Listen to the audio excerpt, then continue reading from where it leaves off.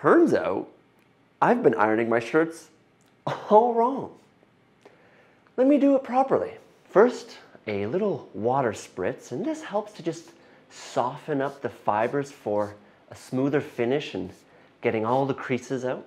I iron the collar from the outsides towards the middle just to reduce the chances of wrinkling.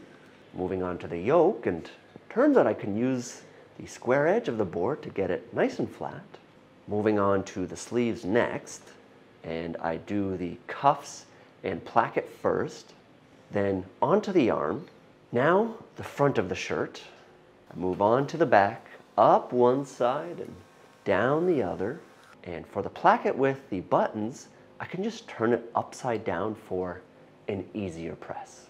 Doing the body last is to prevent additional wrinkling in the process.